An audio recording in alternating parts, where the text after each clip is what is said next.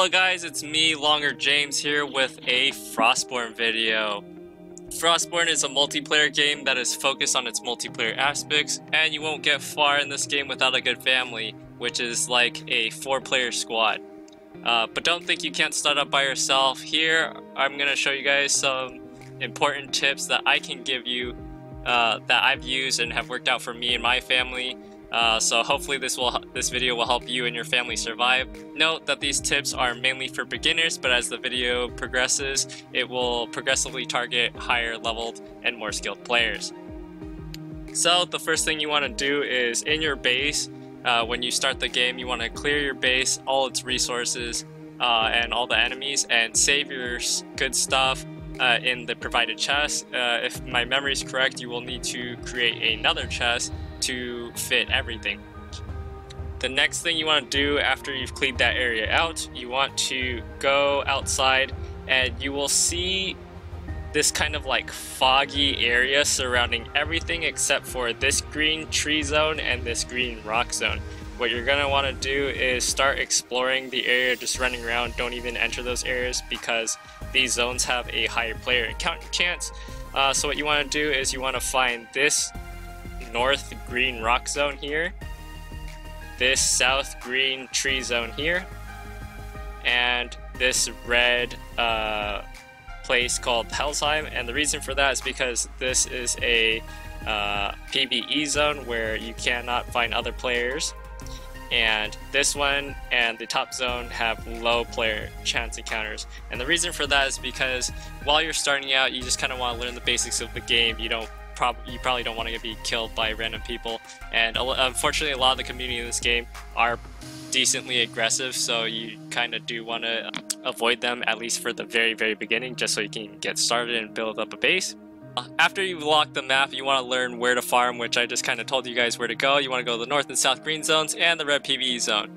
The difference between those is the bottom zone has a lot more wood. There's no iron to be found there, but it's pretty decent to get a lot of wood, just basic for your base going. The top rock zone, you want to go there because it has iron. These two zones, the green zones, have berries, which will be important for later game when you're trying to make healing salves, which are basically like the medkits in LDOE. They have the best healing factor in the game. They use 5 berries for those, and each one of these spirits uses 5 berries, so that's basically 15 berries just for one healing salve. So as you can see, a lot of berries are going to be needed. Hellsheim, there are no chests over there, so you're not going to be able to get the medium to like the set tier 2 and tier 3 gear and weapons, but you will be able to get a lot of wood, rocks, and there are still some iron in this zone, as well as there's the enemies around there are a little bit spread out, so you're going to have an easier time farming. And you're just going to be able to focus more on the basic resources, which you're going to want to do. This red zone also, though, does have a cooldown that is pretty lengthy, so you're going to want to alternate between that red zone and this green zone, which I recommend you going mostly to this north rock zone just for the iron. You don't have to bring a lot of rocks. You can still get like 3 to 4 stacks of wood while you go there. Most of the time when you go down to this bottom tree zone, you're maybe getting 6 at a time, but the loss of iron is not worth the 2 extra stacks per trip, so I always prefer going to that north zone.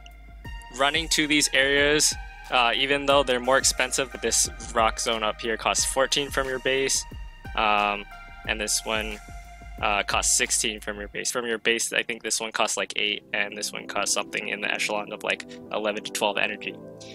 So even though you're spending like 4 energy or more around there more for a one-way trip to your base, it's not a big deal because in this game energy recharges at 1 energy per minute, so it's pretty cheap. And as long as you're clearing the area, getting all that experience from killing all the monsters and farming all the resources, you should be fine on energy. When you're farming these zones, try to learn as much as you can about the game, like how enemy aggro works. Let me go into the zone and try to show you guys. You want to also learn their aggro ranges, how you can multitask in the game to save a little bit of time, how spells work, and in your hopefully rare encounters in these areas, how players act. Enemy aggro for AIs works pretty simply. Whatever is closest to them is what aggroes them. Weak Draugrs have a shorter aggro range than anything else in the game. So if you can see a weak Draugr and you can see, you know, like a wolf or a regular Draugr or anything else, a bowman, stuff like that, you should sneak attack the stronger guy instead. And oh, I'm in trouble. You should sneak attack just the slightly stronger guy, and then kill that one. And hopefully the weak Draugr will not aggro on you, and then that way you can sneak attack the weak Draugr afterwards. Sometimes you just don't want to sneak attack at all, because if the enemies are super bunched up where there's like maybe 3 or 4 of them, kind of which what happened here, it's better to just stand up, aggro one of them, pull them towards you, and then sneak attack the remaining guys if possible, or however many guys you need to pull away by standing up, and do that trick as many times as you need to. This will also make it so that if you don't have to fight multiple guys at once. Sorry for the lag, guys. This will make it so you don't have to fight multiple guys at once, which will mean you're not taking multiple hits, and it will save you durability on your armor if you're wearing any. It'll also save you just food in general, and everything else.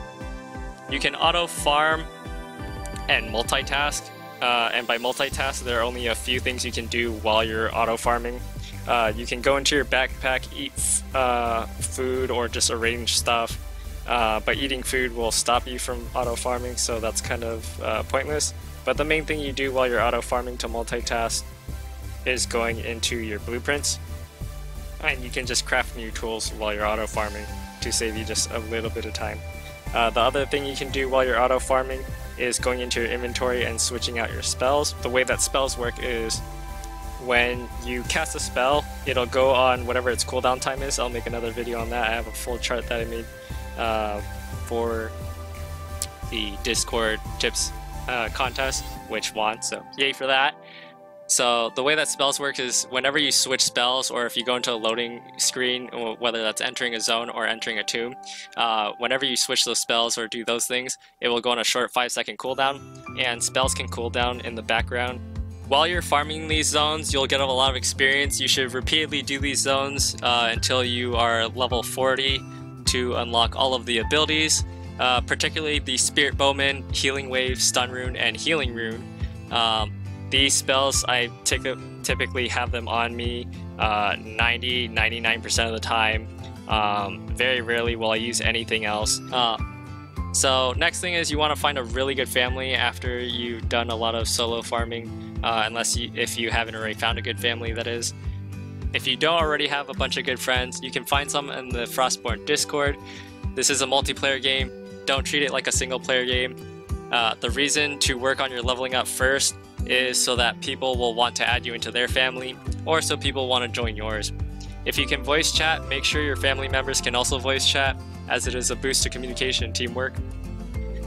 Make sure that your family members are typically active around the same time you are, so you might want to discuss them with them before you even join family. They don't necessarily have to be in the same time zone as you, just make sure that they're on around the same time. So I'm going to show you guys how to briefly reset aggro with the bowman. So I just leave the bowman there. The bowman only has 40 health, he will die to the thing, and as you can see, the enemy just leaves me alone. This is really useful for the tome and Odins, especially when you have multiple people in your party doing the same thing. So basically the cooldown will if you divide it by 4 people, you can summon a bowman every 10 seconds. This is really useful for clearing rooms with very large enemies. If you have a strong weapon that can do 40 or more damage or something like that, one of the green or blue weapons, you can use this trick to reset enemies over and over again and get off multiple sneak attacks on them for more damage and use less weapon durability. After you've made a good family, please remember to discuss a family base. Having 4 single player bases is not good. Frostborn is not a single player game. Don't play it like one. You're gonna have a really bad time if somebody just raids you easily because your bases aren't connected and defending each other. Your family members aren't your only friends, by the way. There will be a totem that shows your neighbors. Make sure to make friends with them so that the neighbors don't attack you. Large nations have fallen just because the rest of the world is their enemy. So it doesn't matter how strong you are in the middle, if 3 of your neighbors all decide to hate you, you're not gonna have a good time. Once you're at the medium stage where your basic family base has been set up, where all your bases are connected, your workbenches are together, and you've gained enough play experience together to know how each other works, you can travel to the yellow and red zones to do tombs and get a few nails. Try to make a strong hatchet and get enough maple to build a workbench to craft nails from iron and iron plates. Medium chests are better defenses than level 2 walls. Once you manufacture nails, try to make as many medium chests as possible. Improved lockpicks cost a lot more. They cost some metal parts and oil, which is a lot harder than getting the materials for a strong hatchet. Other workbenches to focus on would be the looms. You want multiple of those just because it is really quick to get a lot of these plant fibers and cloth from killing these guys. You want at least 1 tanning rack between your entire family.